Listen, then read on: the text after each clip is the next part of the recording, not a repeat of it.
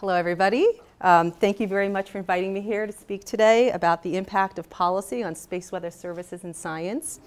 This is a topic I have been involved in since I graduated from Michigan about 15 years ago. And so I've encountered many of these issues.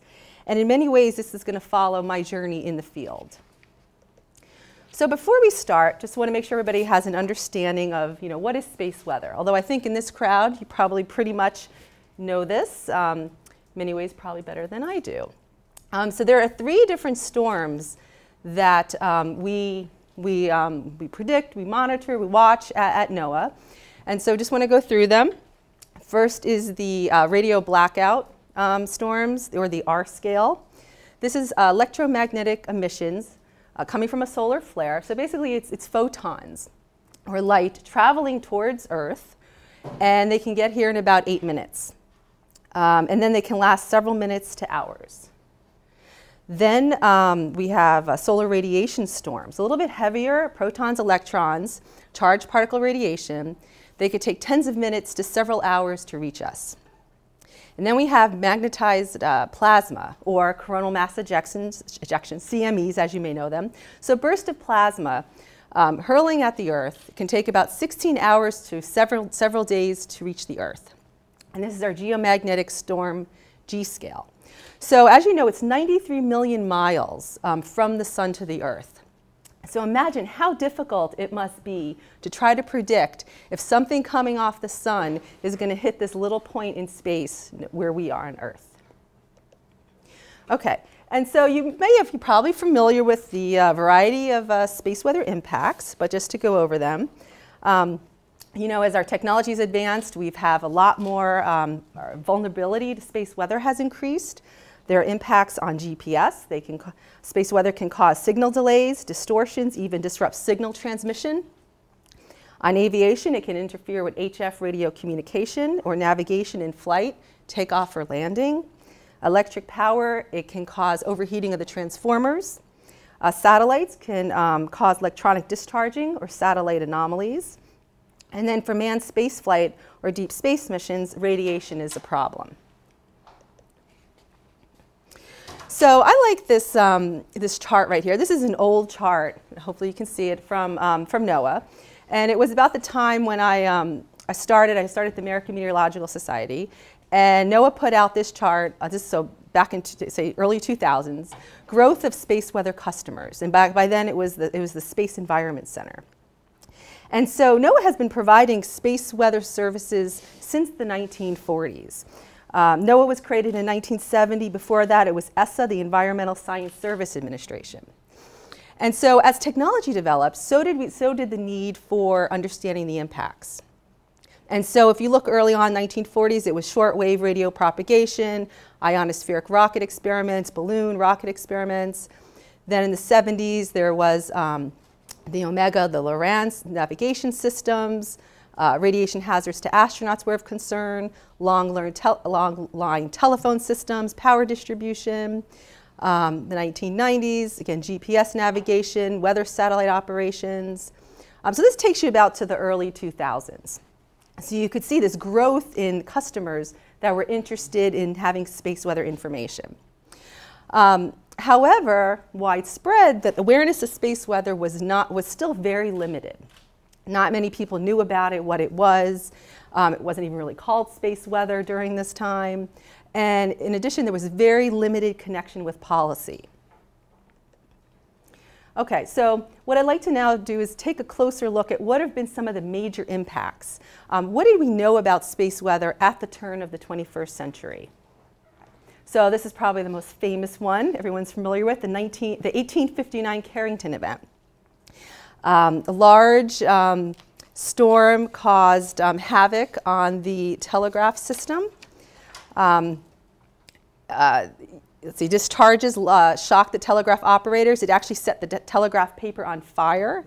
Here's a quote from the New Orleans paper. All our exchanges from the northern coast of the island of Cuba gave glowing descriptions of the aurora borealis, as bright in the tropics as in the northern zones. So while people were used to seeing aurora up in the northern states, I mean, imagine what it was like when they woke up and they saw this in Cuba. So this was a huge event. A lot of the community keeps referring to this event, saying, what if we have this huge storm today, what would be the impact? Because now we have a lot more technology that would be impacted by space weather. Another major storm I wanted to talk about was the 1921 geomagnetic storm. And so the famous example here is that the New York Central Signal System caught on fire. Reading a little bit here from the New York Times, it says, at 7:04 o'clock yesterday morning, when the entire signal and switching system of the New York Central Railroad below 125th Street was put out of operation, followed by a fire in the control tower. So again, this is 1921, and we know that that the sun was impacting the power system. Okay. So, and then another famous event was the 1989 Hydro-Quebec storm. It caused the collapse. The 1989 geomagnetic storm caused the collapse of the Hydro-Quebec electricity transmission system. 6 million people went without power for 9 hours. Imagine that, again, today, how that would feel. And the cost to customers was estimated in the hundreds of millions of dollars. There were damages to various U.S. assets. For example, the Salem nuclear power plant transformer damage was estimated at $12 million. We also knew that there's been various satellite anomalies throughout the years. Here I just document some of them. In 1994, the Intelsat, the ANIC, E1 were recovered in a few hours. In 1997, Telstar, total loss, the insurance payout was $132 million. 98, Galaxy 4, total loss, insurance payout $165 million. And then in 2003, during what was known as the Halloween storms, 47 satellites reported malfunctions. The Midori 2 was a total loss at $640 million. So we call these satellite anomalies. They occur during space weather disturbances. Typically, it's really hard to get information from the satellite industry on, was there an impact due to space weather? But we do collect some of that information. So anyways, okay, so great. We all know that those are the traditional, impacts from history. But then, okay, so now we're getting, again, towards the late 1990s, and a series of policy decisions have then changed the urgency and the need for space weather services and understanding the underlying science. So when the Cold War ended, Russia then opened up its airspace. So before then, airlines were not allowed to fly in Russian airspace. So in October 2000, NAV Canada and the FAA, they did a feasibility study, and they concluded that the shorter polar routes would actually would offer significant time savings. So if there's time savings, that means less fuel. They're not having to make stopovers. They could save money. So that was the end result there. You see this picture right here. It shows you 1960s to 1990s what the routes were. Again, they had to avoid the Russian airspace. And in the 2000s, they could now go over the poles. Okay. So, however, now when a flight is going over the pole, so typically, okay, in North America, Asia, they'll use VHF or SATCOM. But once they get to the higher latitudes, 82 degrees north, satellite communication is not available. But HF or Iridium can be used. Iridium is not equipped on most airlines, so they have to rely on HF communications. Because of solar radiation storms, we can lose HF radio communications above 82 degrees. And according to FAA regulations, they need to be in contact with air traffic control at all times. So you can see here that the need developing for really understanding when space weather activity is occurring. So what we did, and I did some of this while I was at AMS, was to try to understand, working with NOAA and other agencies and the community really is, what were the customer needs for aviation? So we held a series of workshops and a lot of one-on-one discussions, and they started to emerge. First was the industry wanted to know, we need to improve the communication of space weather information. Who was going to communicate it to the airlines? How was it going to be communicated? Standardization of regulations and information. Were all the airlines going to take the same kind of action? Did they know at what what level scale did they know when to change their operations? They really wanted standardization across the industry. Education and training.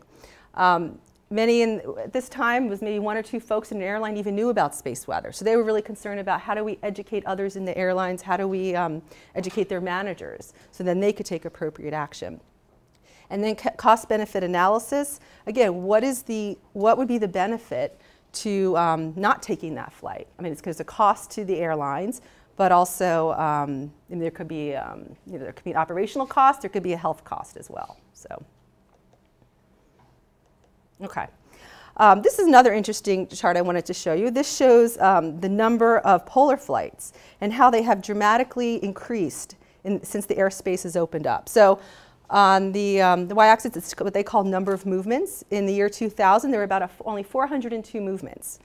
And you can see in 2014, last year, there were close to 13,000 movements. That has just drastically increased. 2015 right now, you see 11,000. Not sure if anybody knows why it's only 11,000, but it's only because we only have 9 months worth of data.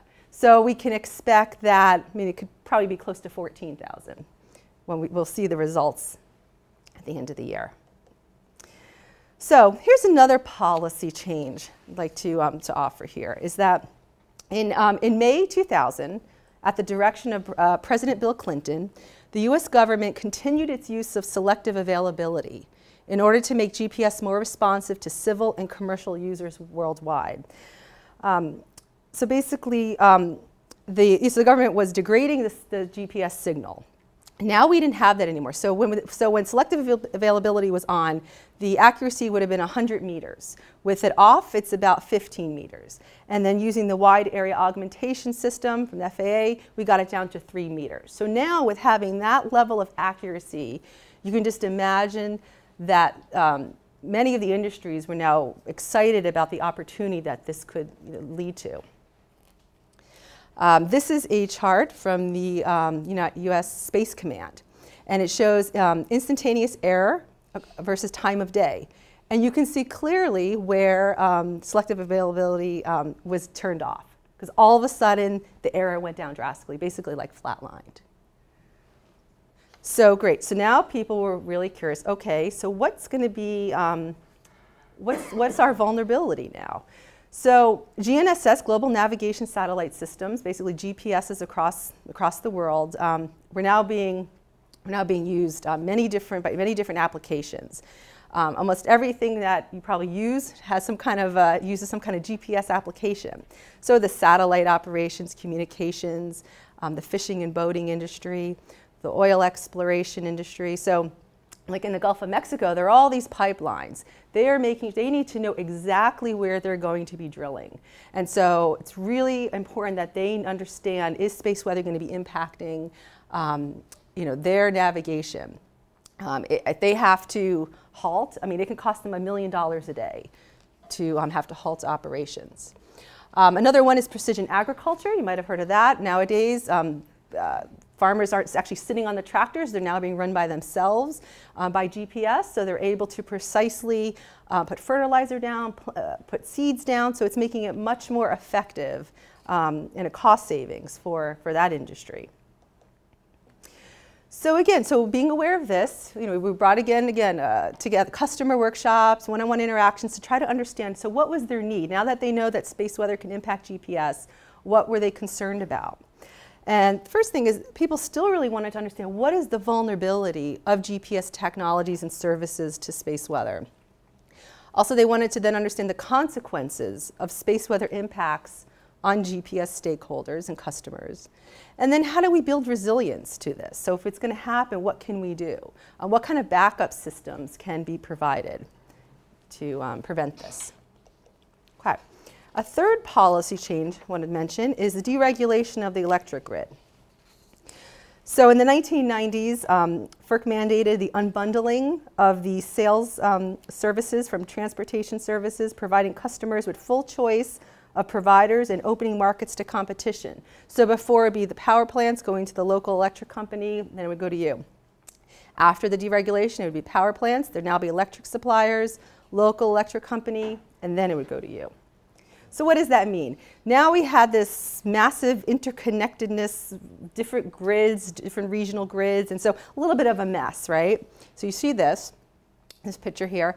And so again, trying to understand the customer needs. You know, so what is the vulnerability of the electric power grid? We're trying to get to that.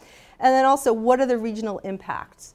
You can see here on the East Coast, there's a lot of grids interconnected, and what's going to be the impact if, you know, we get a big geomagnetic storm, one part goes down, how is it going to take down the rest of it? And also a big concern is, how is it going to come back up? How long is it going to take if part of the grid goes down for it to come back up? That's a big concern. I wanted to show you this diagram. So this is from Homeland Security. This also is in the NRC Severe Space Weather Events report. And so it's a little complicated, but what's nice about it is it just shows you all of the interdependencies. So we have electric power, but okay, great, if the power goes out, that means it impacts transportation, it impacts emergency services, government services, oil and gas, communications, water, banking and finance. Basically, all of our social structure is impacted if the power goes out. And again, for long periods of time. So, we're working with industry to get a better understanding of what is it that they need. Okay. So those were some of the, as I call them, like policy drivers that I think sort of shifted what we were thinking about space weather, how we were dealing with customers, user needs. Now, what I'd also like to talk about is some other drivers. So one other thing of note is the establishment of the National Space Weather Program. So in the mid-1990s, there was a real need. You know, the different agencies saw the need that they needed to better coordinate space weather, research, operations, activities. They put out their first strategic plan in August 1995, and you can find these online. And sometimes it's interesting to go back and see, you know, what is it that they proposed back then. But what I did want to read, which I think was interesting, their overarching goal back in 1995 was to achieve within the next 10 years an active synergistic interagency system to provide timely, accurate, and reliable space environment observations, specifications, and forecasts. So I think, we did the community did a pretty good job with that. And then, there came a series of other strategic plans and other implementation plans, but we'll talk about that later. So again, agencies came together, said we needed to do something to help, better coordinate across the government. I also want to point out, I'm not sure how many of you are familiar with Pasteur's quadrant, but here on the y-axis, if we look at what's the quest for fundamental understanding versus consideration of use. If we think about research, if we're saying, we're highly interested in, fundamental research, we don't care about its use, that's pure basic knowledge, the Bohr quadrant. If we're interested in, high consideration of use but low quest for fundamental understanding, that's applied research. Then there's the use-inspired basic research, which is high consideration of use, high quest for knowledge. And so really that's where, a lot of people at the time were talking about, that's where space weather was fitting in now. What might have been like a space physics, magnetospheric physics, these different areas. It was now realizing that you could do this research and actually it would be applied to society. It had some societal benefit now. So another driver was that Congress started to take notice as well. So on October 30th, 2003, there was a hearing before the House Subcommittee on Environment, Technology, and Standards. Part of this was because Congress was considering zeroing out NOAA's space weather budget. And so they said, okay, why is NOAA doing space weather? So they do weather. So anyways, they called this hearing, and I just wanted to show you the three main questions they discussed. Because just thinking about, would we even have something like this today? Why do we need to understand and forecast space weather events? What unique capabilities and expertise does NOAA's, and at the time was Space Environment Center, provide? To what extent could the Air Force or NASA perform these duties? Again, it's thought NASA does space, so why shouldn't NASA be doing this? And then what are the implications of the closure or reduced activities of NOAA's SEC to the government and private sector? So if we closed down NOAA, they were no longer providing these services to the industry, what would happen? So there was a whole collection of people that came out, gave testimony, wrote letters. We had our customers and users there basically talking about the need for NOAA to provide, these forecast services. So, it did save the budget. No, it did not go away, but space weather. Okay. Another driver that I've sort of witnessed as well is better alignment with the weather community. So as I mentioned, when I left Michigan, I went to the AMS policy program, and at the time there was very limited awareness of space weather in AMS. But there were a few people there that started to see the connections because, we forecast terrestrial weather, okay, we're forecasting space weather, there's a connection there. So one of the things, several of us got together and we put together a space weather committee, and we organized the first space weather conference, and that was back in 2003. And when we held that, there were about 50 people in the room, and we looked around, and everybody basically knew each other. Basically, space physicists, and so space weather scientists.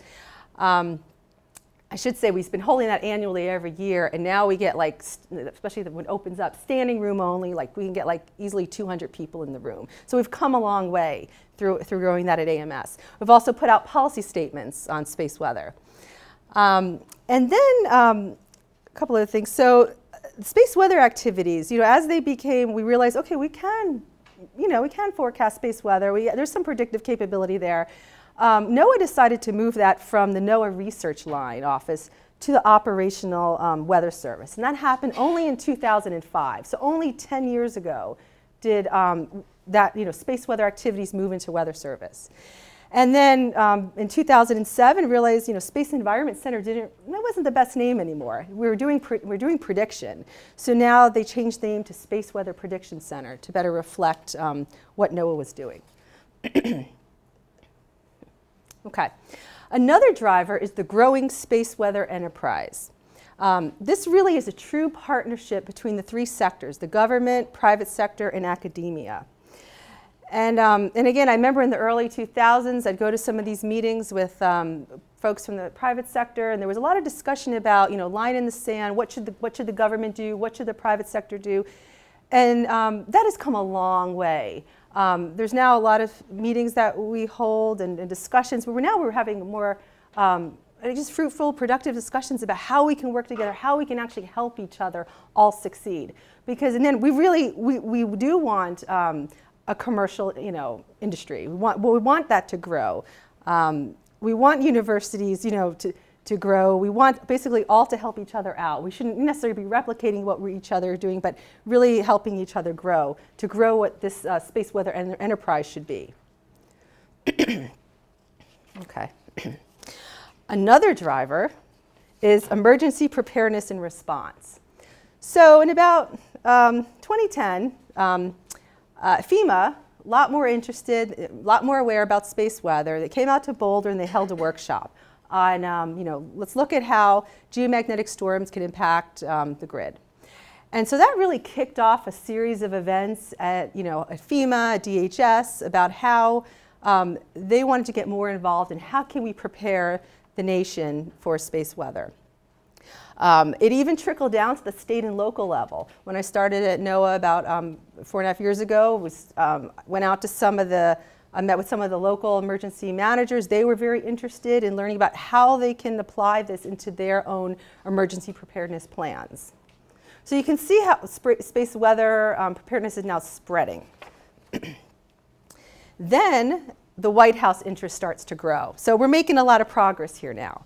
Working with White House, working with Congress, different government leadership. We're coordinating on ways to move forward. So I want to just point out a few other events that happened in 2011, which I think helped advance things as well. In February 2011, there was the Secure High Voltage Infrastructure for Electricity from Lethal Damage Act, or what's known as the SHIELD Act. Really more focused on EMPs, but space weather was looked at as well. In February 2011, there was a meeting at the White House with national security staff and OSTP, that's the Office of Science and Technology Policy. And then in March 2011, in the New York Times, there was an op-ed by Dr. John Holdren, the President's Science Advisor, and then Beddington, the UK Science Advisor. And what they said, what is key now is to identify, test, and begin to deploy the the best array of protective measures practicable in parallel with reaching out to the public with information explaining the risks and remedies. So now it was like, all right, this is getting some pretty high level attention in the government. There was an electric infrastructure security summit in the Capitol building. So we saw that awareness was now growing among different policymakers. So that was really exciting. Again, some more kind of activities in Congress. There was the Critical Infrastructure Protection Act, the NASA Authorization Act of 2010, which gave OSTP the role to improve the nation's ability to prepare for space weather storms. There was a U.S. regulatory action. FERC created some reliability standards.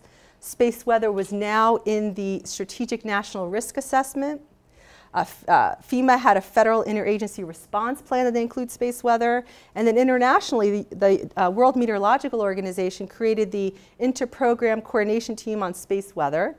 And then FAA and the UN International Civil Aviation Organization were now looking at how to set standards for aviation and using space weather information.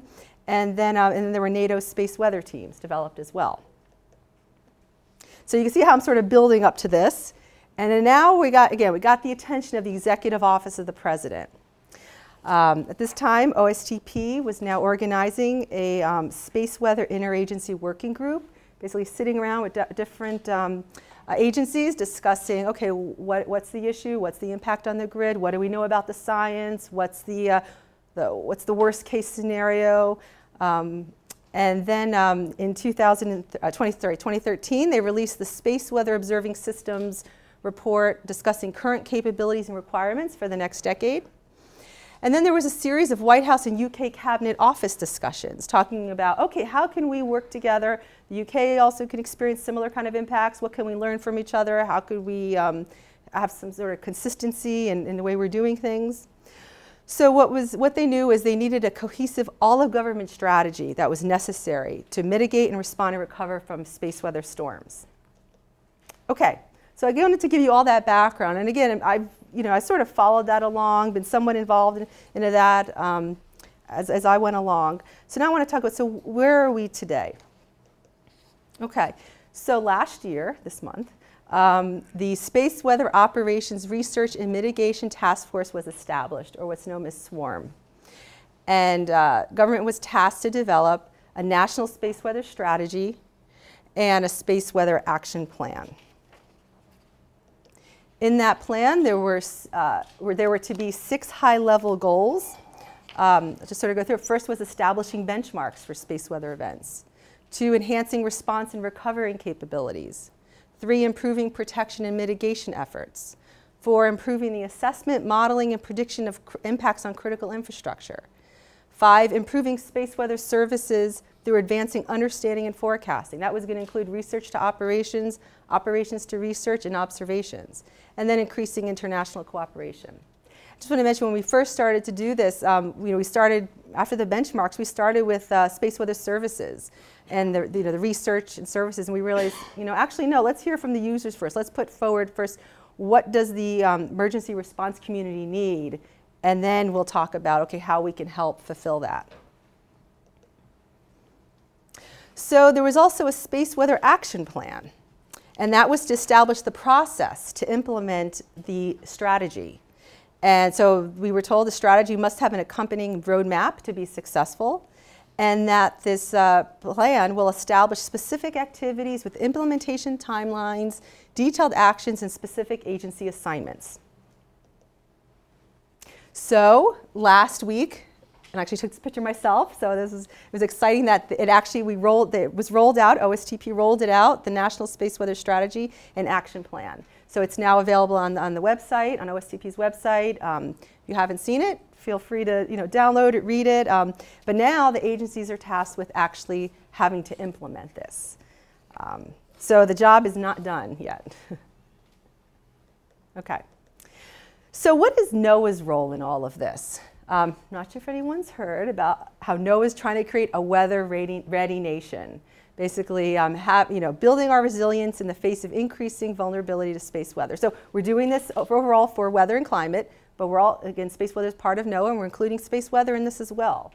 And so as part of this, we need the critical observations, we need our improved forecasts, and we need partnerships. Again, we can't do this alone.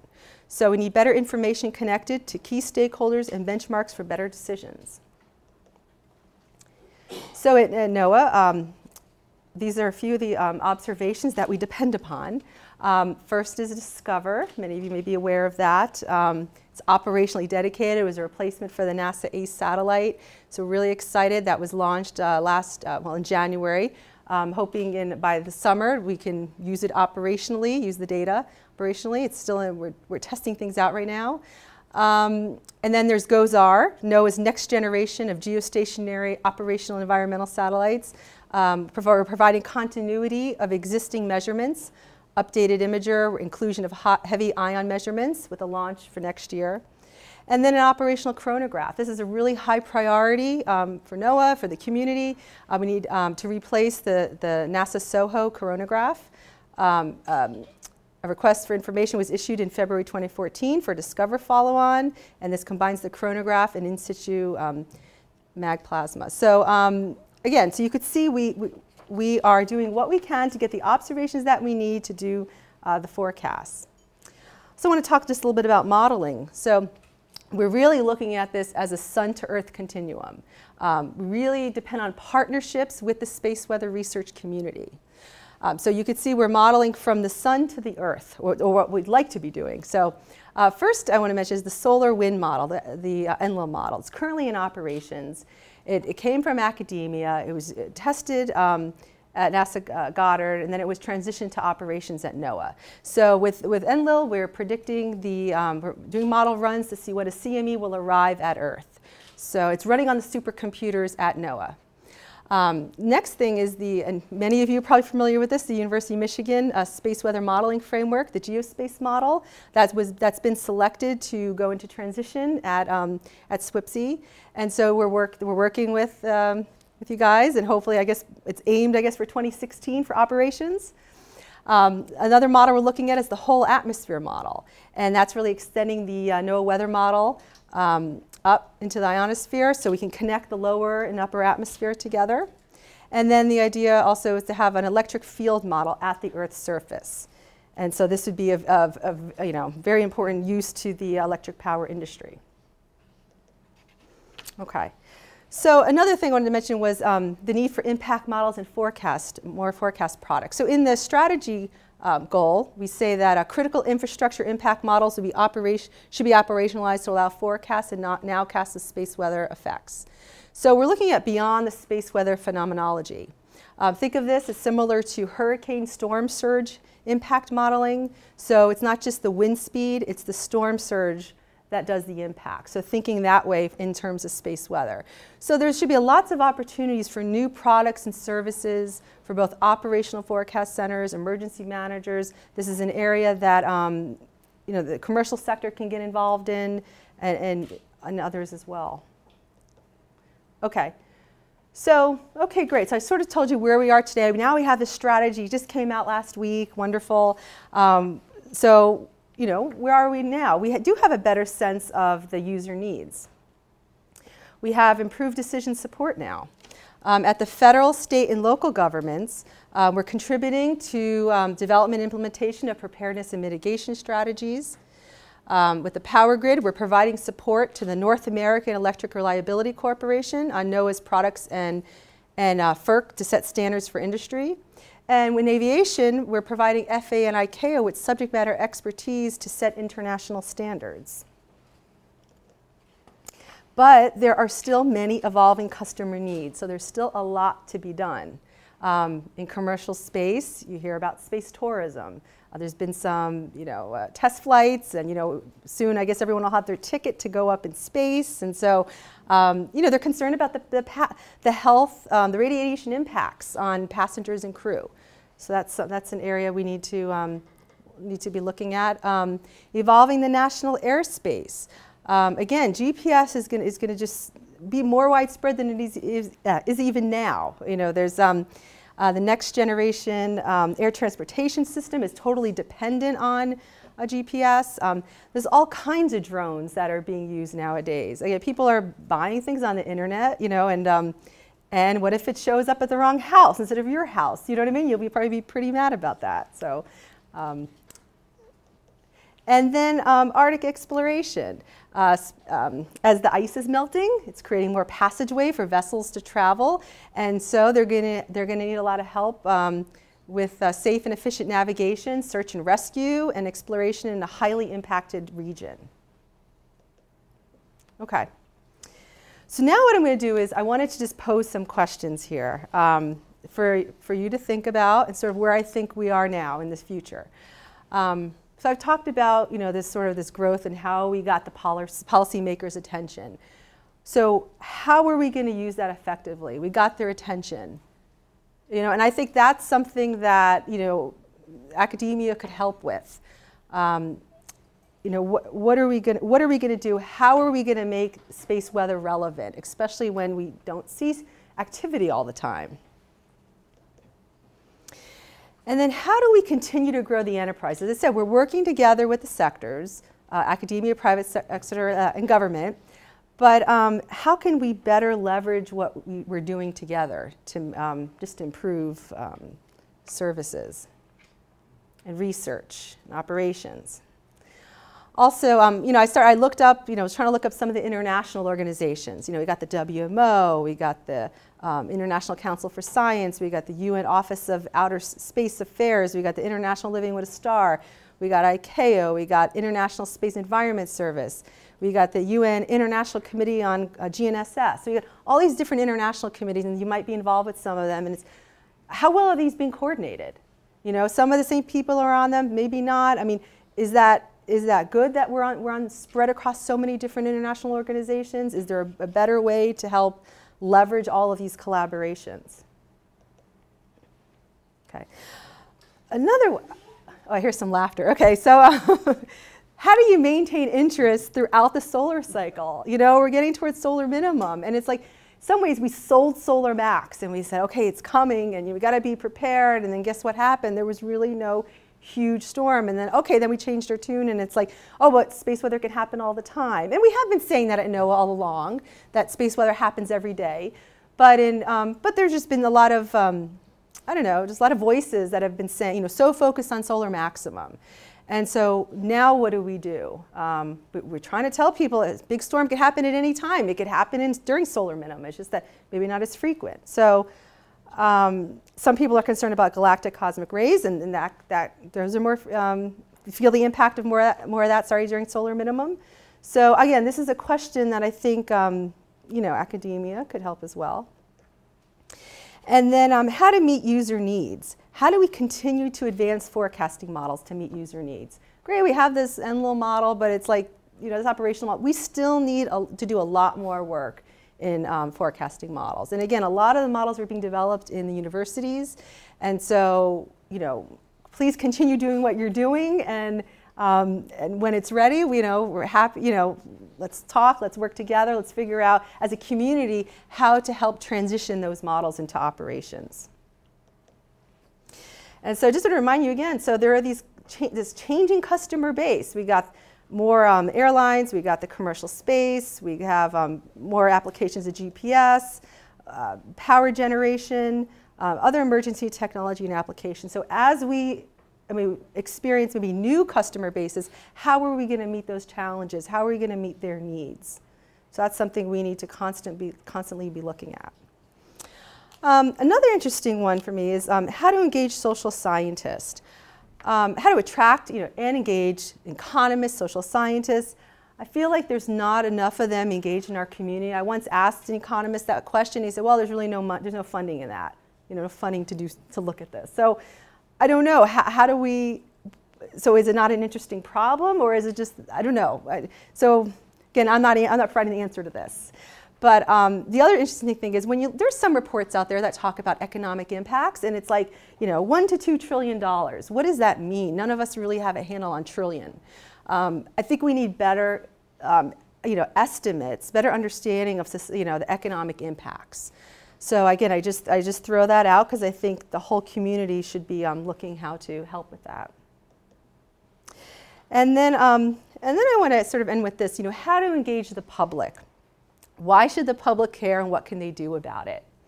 So this summer I spent a month at the Exploratorium Museum in San Francisco, gave a talk on space weather, and it was this great talk, and then at the end they said, well, you know, what can the public do?